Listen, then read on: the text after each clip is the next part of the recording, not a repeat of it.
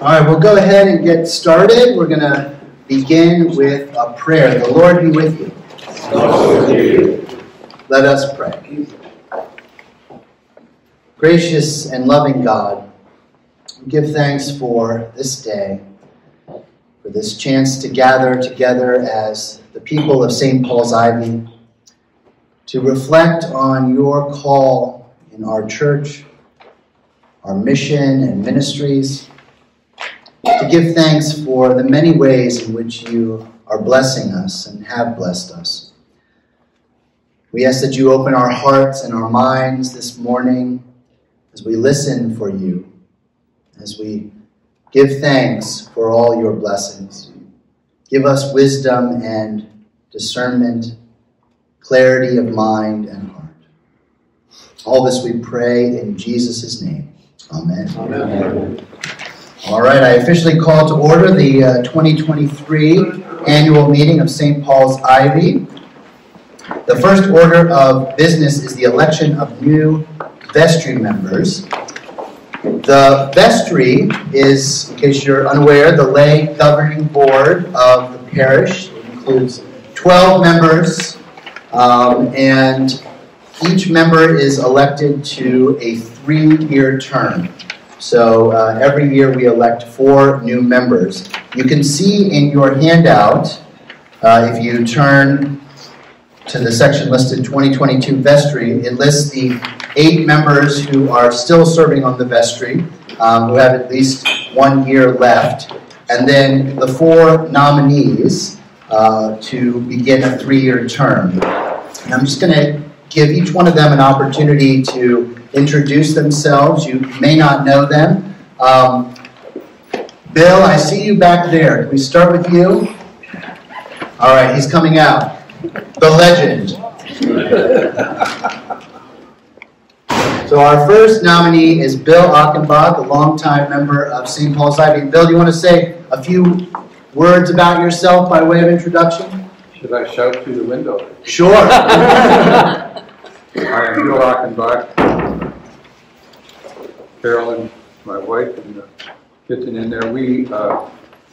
I'm a retired finance guy. We live in Edom, just down the road here. I moved there a few years back. I just had to check my records, but realized we joined this church in 1992. So we're just beginning our 4th decade.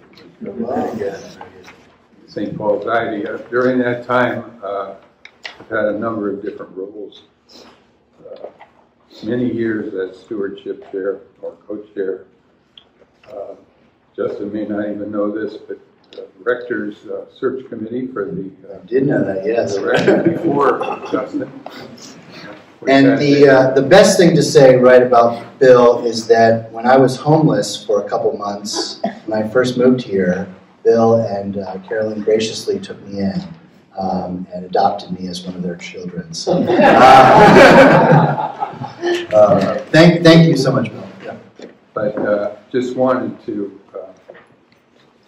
say that we certainly enjoyed our time here. I guess looking at the whole picture, what they wanted when they asked me is some institutional memories. So I'd be happy for you. Thank you, Bill. Welcome. And Bill and Carolyn attend the 8:15 service. All right. Laura. All right, Laura. Hi, everyone. Good morning. I'm Laura Belair.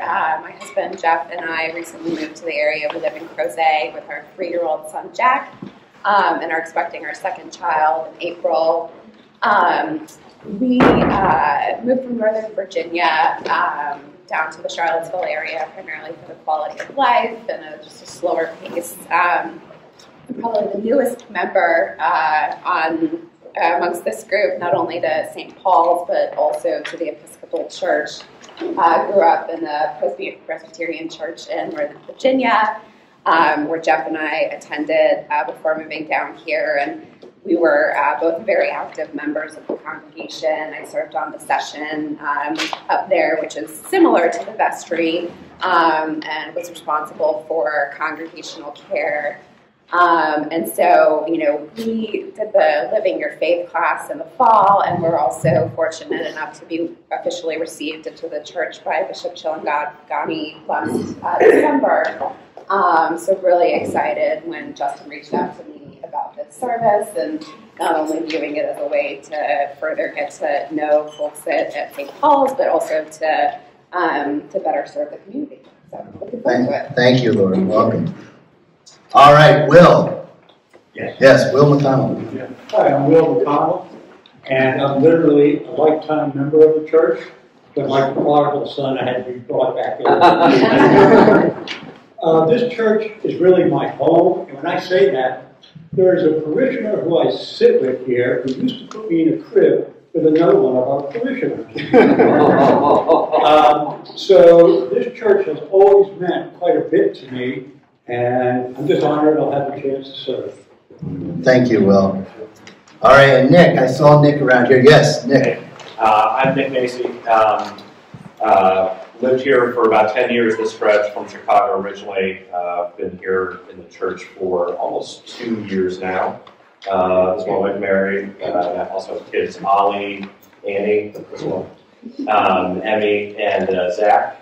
We live out in Crozet, and I work at UVA as a physician. Served as a 1-year term on the vestry this past year, and happy to do it. Wonderful. So these are our 4 nominees, Bill, Will, Laura, and Nick. I'm going to make a motion that we approve their nominations by acclamation. Is there a second to that motion? Second. All right. All in favor, say aye. Aye. Any opposed? All right. Well, I think we can officially. Well, I guess that was the motion to acclaim. Now we got to do the actual vote. Okay. So, all in favor of accepting these 4 nominees to the vestry, say aye. Aye. Any opposed? All right. You're officially vestry members. Congratulations. Okay. At this time, I'd like to call up our current treasurer, Scott Gillespie, to offer a few words.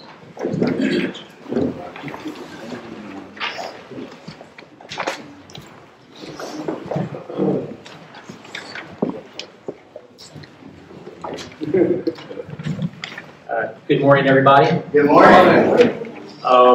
First, I'd like to recognize Vic Dandridge, who served in this role for 25 years before me.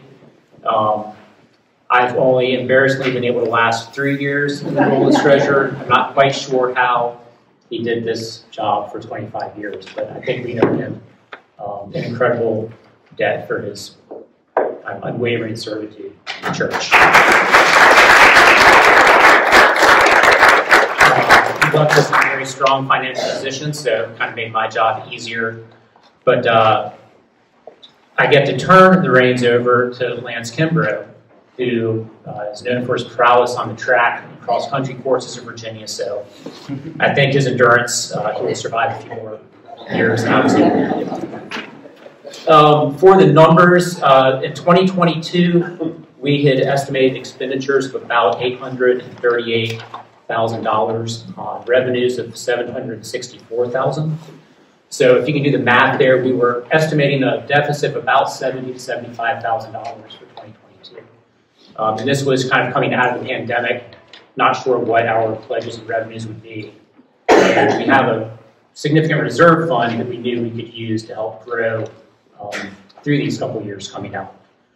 I'm happy to say that as we wrap up the books for 2022, which aren't totally finalized yet, but due to the generosity of all of you and the diligence of the staff to kind of rein in expenditures, we look like we will end up pretty much breaking even with expenditures of $826,000 along with revenues of the same. So we were able to make up about $75,000 what we thought would be a deficit for the year, which is for my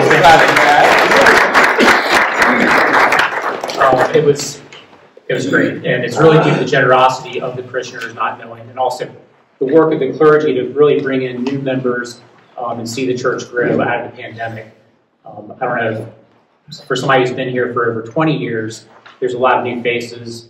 You probably haven't seen my face as much coming out of the pandemic. I hope to be back more, but there's been a significant turnover, and the generosity of everybody has been much appreciated.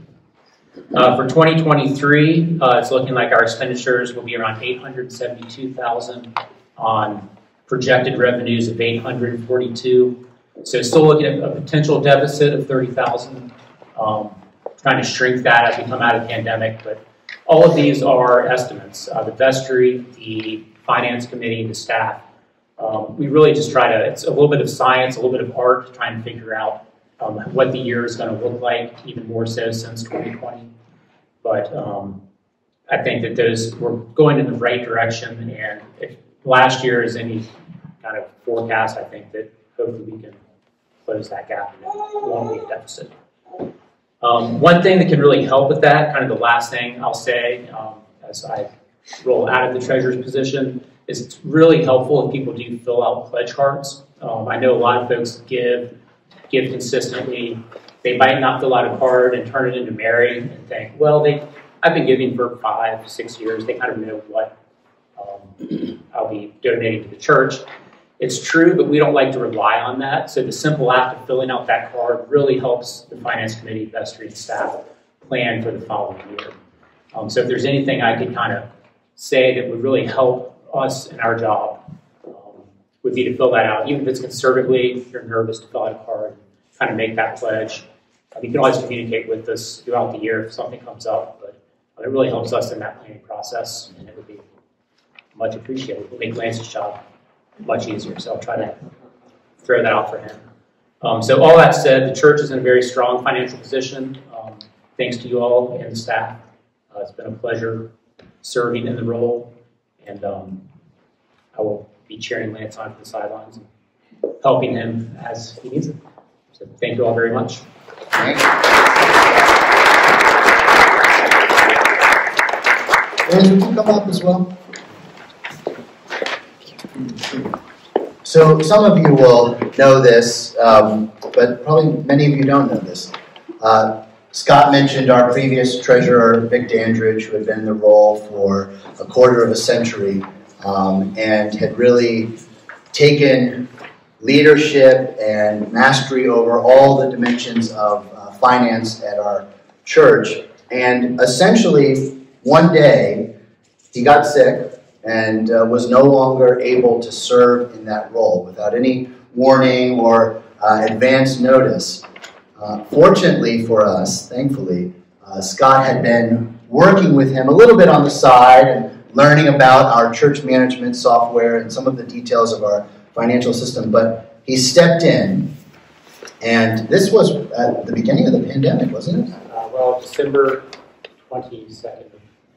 Yeah, so right before the pandemic. And Scott stepped in, and especially the first year, had to put in a tremendous amount of time and energy to kind of keep the system going. I honestly don't know what we would have done without Scott. I mean that from the bottom of my heart. It was a tumultuous time with the pandemic, with this transition out of nowhere, and he stepped up. So I think we need to give him a huge round of applause.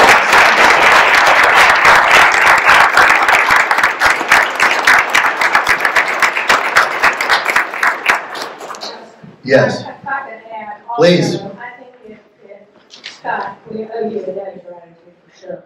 But to assume this role during a pandemic, it was incredible. And I think your guidance with the vestry and the finance committee, calmly, assuredly, was very important. During a time period when we had no idea what was going on.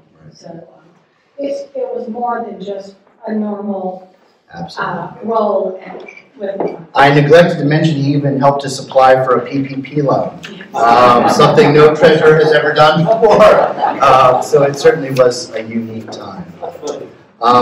Today we are marking a transition in the treasurer role, as Scott mentioned, and Lance Kimbrough, who is right here, will be taking on the role. I don't know, Lance, if you're planning on doing this for a quarter century or not, but he will hopefully be in the role for a good number of years. And we are so thankful, Lance, for you stepping up. Lance has an extensive background in accounting. He is an investment manager, and so he will bring all of that expertise and his endurance, I learned, your endurance as an athlete, to this essential role. So let's give Lance a round of applause.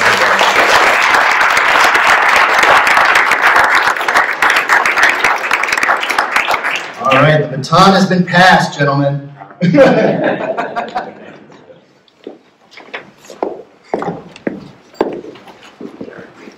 All right. So I'm going to speak for a little bit about what has happened at the church over the last year and where we're going, and then open it up for questions. I'm sure you all have questions about our church, and we have a number of staff members here as well that can hopefully help answer some questions. Well, we are in January of 2023, so we are about 3 years after the pandemic changed everything, so to speak, for us as a church. When I look back on this, it's been a wild ride. I had one normal year here before the pandemic hit. I think back to recording YouTube videos in the sanctuary, and Father Rick, another lifesaver, having all of his AV knowledge to help us produce these amazing YouTube videos. You all remember those YouTube videos that kept us going? And recognizing the importance of gathering together, we transitioned to drive-in church for a good year and a half, and we built the stage out there, and I learned that I could be a roadie, and I learned how to carry all the equipment and set it up and work the board and all of that. Skills they definitely didn't teach me in seminary. But during that time, the church was able to hold together. People were able to come. Even though we were not allowed to gather in the sanctuary for worship, we could gather outside in our cars, and we started having a Sunday evening service on the grass over there by Kirkley. We were able to keep together in person. One thing that has become abundantly clear in the Episcopal Church and in many Christian denominations is that holding together during the pandemic was a key indicator of whether the church would come out of the pandemic with vibrancy. And churches that decided not to ever gather together and went completely virtual have really struggled to keep that core group together. So I think that was probably the best thing we did. I never imagined in my life that I would be doing drive-in church. And do you remember when I was preaching from the back of a truck at the beginning of it? I was in Amanda's truck and standing in the back, preaching with a microphone. It was like a revival service. And then when we had to transition again outside because of the resurgence last fall, or I guess not last fall, the fall before, we got a tent over there by the playground, and we were able to worship outside. And I remember people sitting with their hats on and their coats, like this, but they came, and we continued to gather and worship. And as a result, this church, while impacted by the pandemic in significant ways, has come through the pandemic fairly strong. As Scott mentioned in his talk, there has been a lot of turnover in the makeup of the congregation. But because we stayed together as a church, many new people joined the church. So let me give you some numbers just this year as we were starting to have kind of a normal year, the 2022 year. Our average Sunday attendance in the first quarter of 2022 was about 117 people. So that is about half of where we were pre-pandemic, just as we're gathering again in the sanctuary. As we went into the spring, summer, it jumped up to 124. As we hit the fall, it was 158. And we ended the year with 229. So throughout the year, as new people joined the church and as people came back to the church, our numbers started to approach where we were pre-COVID. So this is very encouraging. We'll have to see what happens this coming year, but it appears that we are beginning to see a resurgence in attendance at worship. As you heard, giving has been strong as well, and that has been a great blessing to us. We have something like $200,000 in reserves as well, so we knew that even if we went through a rocky period financially, we would have resources to draw on, but you all have been so generous to keep us going strong. All right, so that is the basic numbers for where we are as we come out of the pandemic. Let's think a little bit about our ministries here and what's been going on. And I think the best way to get at this is to, if you're not aware, I know many of you are new, to talk about who some of our staff members are. And make sure, I know some of them are here, so I might embarrass them and make them stand up or wave. Audie, your name happens to come first because you're the first in the alphabet. So we are very fortunate to have a full-time children's and youth minister here. And without a doubt, one of the great strengths of this congregation is our children's and youth ministry. It's what we are known for. Audie, how many kids were here at Easter in 2019? Remember that? Probably 80 plus, between 80 and 90. My life, I've never had to do a children's homily with 80 children around me. It was wild. And we have pictures. And we have pictures, that's right. And through the pandemic, many young families have continued to join our church, drawn to the presence of many families in the 10:30 service, and also the formation programs that we offer. So during the 10:30 service, we have a children's chapel, which we offer most weeks. But we also brought back in the fall our Christian formation. So we offer more than just the children's chapel. From 9:30 to 10:15 right now, we have on most Sundays Christian formation for all ages. We use a program called Godly Play for our young folks. And so this is something I want to make sure, especially our young families here, are aware of, and to spread the word about this. We offer this so parents can come here and they can participate in the Rector's Forum, and their kids can have formation. We offer this for middle schoolers as well. It's really remarkable to have this on Sunday, to have all of these options and opportunities. And without a doubt, in every experience in life, there are some silver linings. And one of the silver linings of the pandemic, for me at least, and I think probably true for you too, Audie, is the emergence of a regular Sunday youth gathering. Something that this church has not had for years. I don't know, when was the last time we had that before the pandemic? Probably been my oldest. Right. Now 31. Now 31. But there was a hungering among young people. They couldn't gather, right, during the pandemic. And so we were able to create a safe gathering environment outdoors during the pandemic, and youth started participating in that. And it has continued. And along with that, it has allowed parents who want to attend the 5:30 contemplative evening prayer service to drop their kids off in youth group and go to that service. So this is something new, actually, that the pandemic produced. Another way in which young people are being formed in our church. There have been challenges, of course, as families have come and gone, but Audie has been a rock star through it all and kept the programming going, kept reaching out to people. This position is all about relationships and being in connection with people. And so, Audie, I want to thank you for everything you've done to bring us to the other end of this.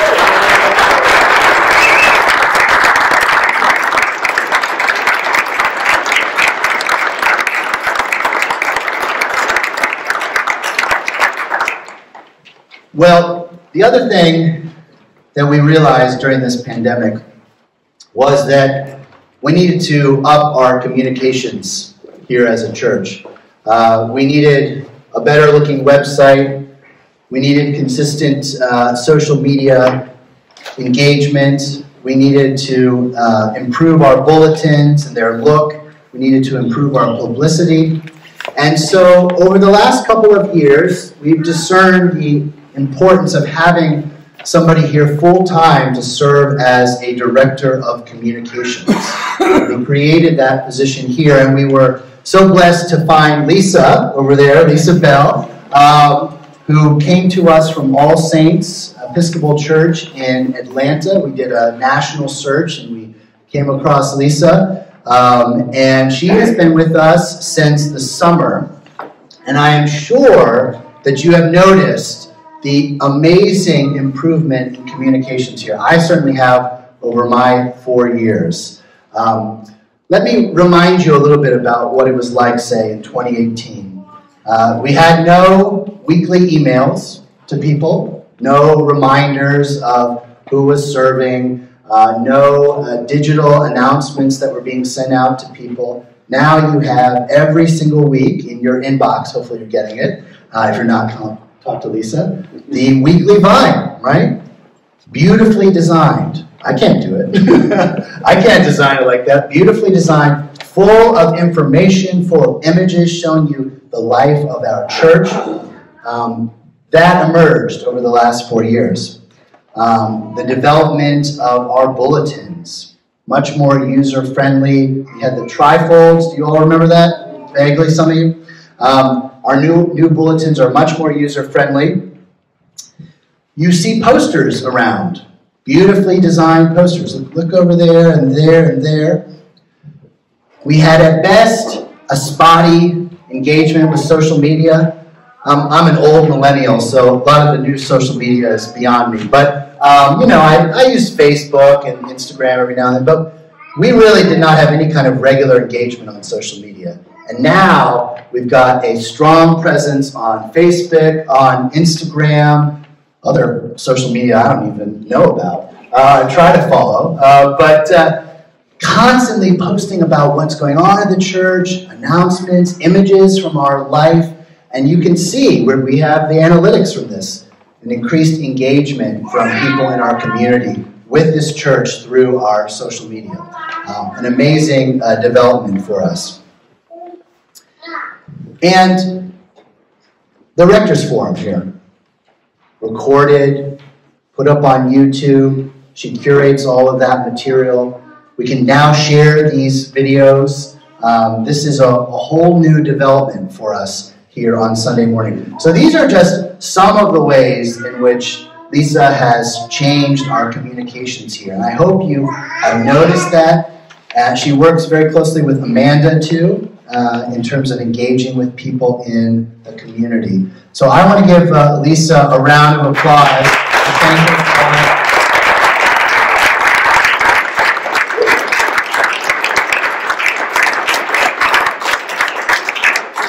I forgot to mention the website. My goodness, the website. We hear time and time again, the communications, the website, the public face of our church is a big reason why people come here. When they search for a church and they see the website and they see our social media presence, that's part of what compels them or invites them to come and try us out. So this is quite important.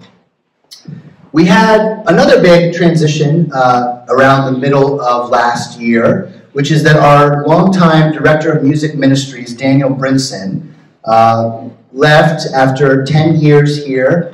We were very sad to see Daniel go. He has such a sweet heart and a great gift for music, and he and I had a wonderful collaborative relationship together. We still see each other on occasion and text with each other.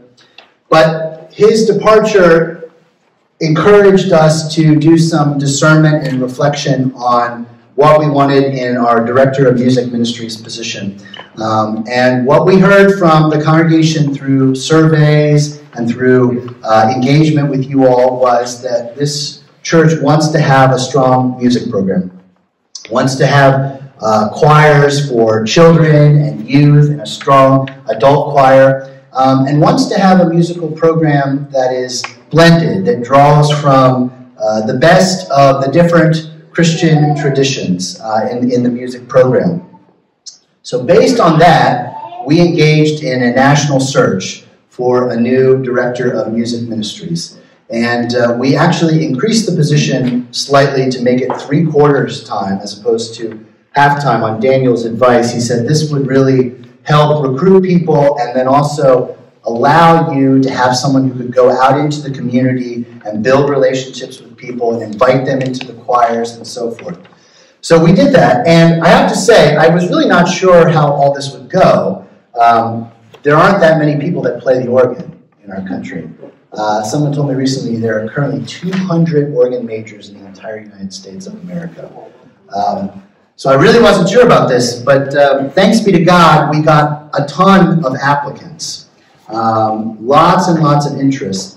And so we've gone through this search process. We are currently down to our 2 finalists. And I hope to make a decision sometime in the next day or so about who our next director of music ministries is going to be. So keep your eyes open for that. Look for that email in your inbox at some point this week. And we're hoping that that individual will start around Lent in about a month or so, in a month and a half. So this is very exciting, and I will tell you that the quality of the candidates was quite high, and our new director of music ministries is going to be a great addition to the staff and to this church, and I am very, very excited about what might come from our music program in terms of choral development. And so if you've got young kids and you would like to be exposed to music, we would love to hear you hear from you because that's what we're hoping to do. Okay. So next we have Amanda. Amanda unfortunately can't be with us today. She is in Texas with her family. But Amanda has been with us for a good number of years now. She came in mid-2019 as the associate rector. And in her role as the associate rector, she obviously shares with me and Father Rick in priestly activities, preaching, pastoral care, and so forth. But her ministry focus is primarily on something called invite, welcome, and connect. So she does all of the programming, all of the organization for our evangelism work in the community, working with Lisa, especially in that. When people come here, what is their experience like? We have heard from many of you, some of you in this room, saying, this is the most welcoming church we've encountered. The moment we came here, somebody greeted us. There was a process. Amanda invited us to coffee within a week. Amanda's drinking a lot of coffee these days. And we were welcome. We were embraced immediately. That doesn't just happen. It doesn't just magically occur. Most churches say we're a welcoming church, but that's actually not true. I know that from personal experience, from visiting lots of churches over the years.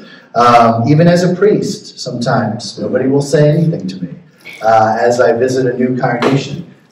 That is not true here. Somebody is going to talk with you, engage with you, and probably pretty quickly invite you to living your faith, our newcomer onboarding program here. We have gone through many of these classes now, and they are a great experience. We've got one going on right now that we just started, another one. So every year we are able to incorporate people who are new to our church into the life of our church very, very quickly. And this is a critical dimension. Amanda has also helped us connect newcomers and people who have been here for a while to various ministries. Help people think through what are my spiritual gifts and how can I use those spiritual gifts to serve God and God's church here. So it has been a great blessing having her with us at the church, and having this focus on invite, welcome, connect, a sort of outward focus, I think has worked very well for our congregation. In fact, I will venture to say that if we did not have this, we would not be where we are today. we would be a different church because of the pandemic. So looking outward, being focused on the community, being focused on bringing new people into the church has made a big difference. The next staff member I want to mention is Mary Lane, our parish administrator. Some of you know Mary or have certainly talked to her on the phone. Mary keeps us all on track. She's a straight shooter. She tells it like it is. She's the hub of the staff in many ways. Our records are phenomenal here. I can't even believe it. During the pandemic, she took all of the physical records and digitized them. She's like, I got to do something. I got to use this time well. Got all of those things digitized now. She manages the day-to-day facilities issues, which are many. One of our big unexpected expenses, as vestry members can tell you, this past year was HVAC repair. It seemed like there was always something that had to be dealt with. And one of the great gifts that Mary has brought is that she's from this area. She grew up in this area, so she knows all the contractors, all the different companies here, and has these great relationships with them. She has even, I see him back there, so I'll mention this, Trevor back here has become our sort of unofficial sexton of late, and he works with Mary, so you might see him, yeah, stand up. You might see him, he's a newcomer, yeah, we'll give him a round of applause. He's putting in something like 9 or 10 hours a week here, helping us out with little odd jobs. He's the tinkerer-in-chief here at the church, and he's been a great blessing to Mary, and they've worked together closely. The other thing, though, we have to say for Mary is that in the midst of the transition in the treasurer role, she has really stepped up and made a huge difference. She has filled in holes in our accounting, having somebody to do the day-to-day accounting. She has stepped in, and she's now working with our part-time bookkeeper, Darcy, who's a contractor for our church. And so she'll be working with Lance as they transition in this new way, and that was not part of her job originally, but she saw the need during the pandemic, and she stepped in, and that's the kind of person she is. So if you see Mary around, please thank her for all that she does. You may not see her on Sunday, but she really is like the glue that holds together our church. And lastly, I'll mention Father Rick over there. He has served as our assistant rector, and this year his role is focusing more on, I think, where your calling is right now, Rick, which is ministries for healing. And Rick has said to me, we've discerned together that he wants to focus more on healing and healing ministries here in this church, and especially the use of liturgical guitar for healing ministries. You may not know this, but Father Rick is a master classical guitarist. Absolutely amazing. Master's an official title, isn't it? Maestro. Maestro, okay. You have to be certified and everything. And so Father Rick and I decided to make the Wednesday Eucharist, which is at 10 o'clock, a healing service every week. And we do it together now, and Father Rick provides liturgical guitar at this, and we offer the laying on of hands and anointing with oil. And this has been really just a wonderful addition. So if you are looking for a healing service, come join us on Wednesdays at 10 o'clock. Rick is also helping us on Sunday nights over the next couple of months, and we'll be playing liturgical guitar as well every now and then on Sunday nights. Because of this sort of new focus, you might not see him as much on Sunday mornings, but you still will see him on occasion preaching and celebrating on Sunday mornings. Okay. So, yes, good.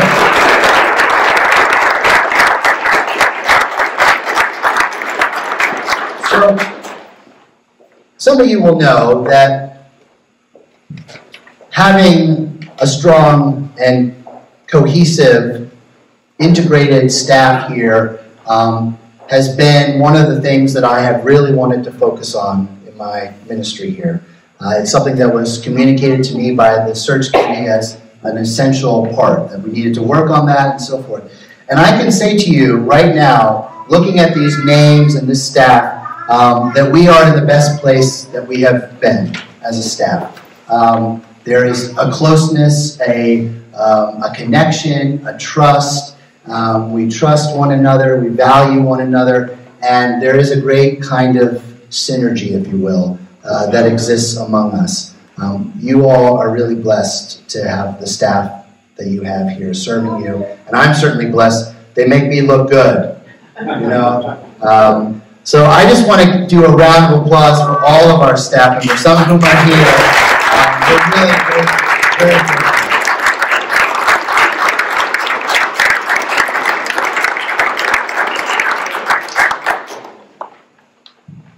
We're in a strong place as a church. We're in a strong place financially. As I said, attendance is coming back. We've got a strong staff. We have a lot to be grateful for. And I think it's probably a good time now to open it up to your specific questions. There's obviously a lot more I could say, but what questions do you have for me or for Audie or Lisa or Father Rick, or maybe even Lance and Scott back there? What questions do you have? Don't be shy. Yes? You used to always talk about in the past about like the Booker Fund and the Graveyard Fund and the Scholarship Fund. Yes. Do those things still exist? They do, yes. So one of the things that is really great about our financial situation here is that we have several investment funds that we use for different ministry purposes. So one is the Booker Wheat Fund, which has several $100,000 in it.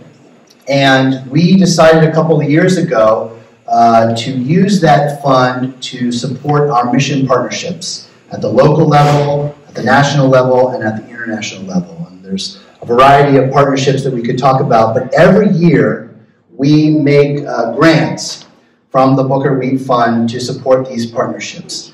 That fund actually had sort of just been sitting there for some years, and grants had not been made each year. And so under the leadership of Mike Wesson, a Booker Wheat committee was formed that meets every year now, and they take grant applications from our mission partners saying, you know, here's what we're hoping to do this year, here's how you all could support us, you know, a regular grant application. And then the committee goes through all of that and decides how to disperse the funds.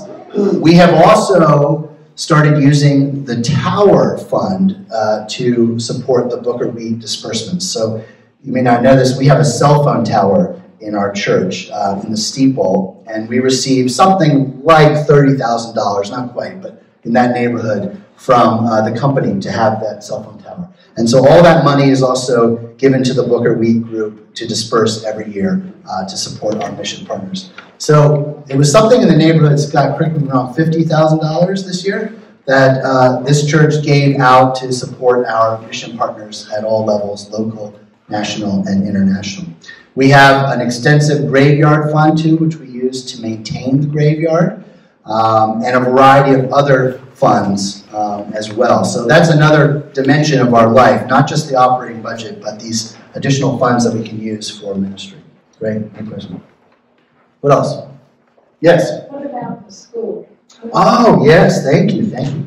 So we are almost able to say that we have an official preschool here at St. Paul's Ivy. We need to get some final approval from the county for some, an occupancy permit of some kind? Zoning, okay. We have that meeting this week, actually. So that should, hopefully, we'll get the approval for that. And then we'll apply for our licensure. But the basic point here is that during the pandemic, we discerned through the guidance of a couple of parishioners to start a preschool here, which is something that this church had thought about, and it had been part of the original thinking when the renovations took place in the 90s for the Sunday school classrooms. But we hadn't really found the right arrangement. Allison Cretlow and Melissa came to us and proposed this preschool. They have started what we're calling the Bridge Playgroup until we're able to officially have them as our preschool. They've started that. They've been going for 1 semester now, and there was a ton of interest. We anticipate that in the fall, when they are certainly going to be our official preschool, that they'll be fully enrolled, their maximum enrollment. And the preschool has already gotten interconnected with our church. Several new families have joined the church through the preschool. Okay, we got some here maybe, or over there. So the preschool is another way in which we are reaching out to the community. So everything is on track for that, and we should be able to say, hopefully within a couple of months, that it is the official St. Paul's Ivy preschool. So that's really good news, yeah. Yes? Can you tell us some of the missions that we're supporting? Sure, yes. So as I mentioned, we have mission partnerships at 3 different levels, local, national, and international. Let's start with international. So our international mission partnership is with Nizali, which is a town in Tanzania, and also with the diocese that Nizali is part of, the Diocese of Central Tanganyika. That ministry has existed for at least 10 years now, I think. 12? Yeah, okay, so at least over a decade. And just this past year, we went through a discernment process to reimagine that ministry. Its first phase had gone through its normal life cycle, and now it's time to think about how can we partner with this group in a new way. And we'll share more of this with you when it's completely finalized, but our direction now is to go in sustainable agriculture. And we have re-partnered with the Diocese of Central Tanganyika to support that work. So you'll hopefully hear more about that. And then I think we're going to hopefully send a group there in 2024. We haven't been able to have groups from our church go to Tanzania because of the pandemic, but the hope is that that will start up again. At the national level, we are in partnership with the St. James Episcopal School in Philadelphia, in North Philadelphia. Our youth will be going there on mission this summer. They'll be on their 2nd mission trip there. And some very exciting things are being discussed about perhaps kids from the school coming down here to Charlottesville and having an experience here in Charlottesville, and something that we as a church can put together and host. So more on that in the future. But we are trying to deepen this relationship and this connection. Locally, there are a variety of different ministries. There's Georgia's Friends, which assists women in recovery. We are looking at deepening our relationship with Habitat for Humanity and their project at Southwood. We have a partnership with Mount Calvary Baptist Church just down the road, and they join us for the monthly food pantry that we put on here. I'm sure there are others that I'm blanking on. Yeah? What about the prison ministry? Prison ministry. We do not have a partnership in prison ministry. We've had individuals come and speak here, but we don't have an established partnership. I think there may be some parishioners who volunteer, but not an official church ministry. Yes? What's your vision for the next 5 years? My vision for the next 5 years is that we as a church will grow in our knowledge and love of God. I'd like to see this church continue to reach the new people that are moving to this area, the unbelievable demographic explosion. There are clearly many people who are hungering for a sense of meaning and purpose in their life, and I think the church can offer that. I think the church matters. Obviously, we're in competition with a lot of other activities in our society, but this is important, and I think we offer something unique that others don't.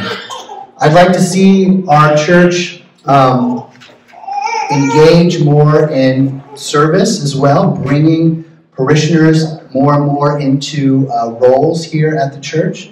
There are many ways that you can serve here, whether on Sunday morning or in one of our mission partnerships. I don't think of that as volunteering. I don't even really like the word volunteering. I think of that as Christian discipleship. What are your gifts? What are your callings? How can you serve? Maybe it's serving as a reader, right? That is a gift. That is something that we need. That's how we as a church can flourish. So my invitation to you all would be to think about, what is God calling me to do at this time in my life? Lee, I see you over there, so I'm going to put you on the spot here. Lee came to me when he joined and said, look, my calling is to serve as a verger. Have you ever considered having a verger guild? And here we are, 3-4 years later, we've got 6 fully trained vergers serving on Sunday morning who have become a regular part of our life. And thanks be to God that they are there, because I don't know what I would do on Sunday without them. But what a great ministry, right? And that was something that, he said, this is my calling. This is my vocation. So that's, in general, where I'd like to see us go. I'd like to see us also have a robust music program and really develop that, maintain our strengths with our children's and youth program. And I would say continue also developing our adult formation, bringing people here and then having activities throughout the year as well. Great, thank you. Yeah, Audie. I don't have a question, but I do want to real quickly say thank you to all the parents who have supported me and brought their children, because the children can't get here themselves, so it's really important that the parents are involved in this process. And Ron McCall, will you please stand up, because Ron has been actually a more quiet person here, helping me with so many small projects, whether it was building the new set for the pageant, helping with some of the things that we need to modify for our preschool that we're developing. There's just so many things that Ron does that no one knows about, and it's one of those I just broke something. Can you come fix it before I get in trouble? He's our carpenter in residence. He also built a whole stage out there when we needed that during the pandemic. Yeah, so thank you, Ron.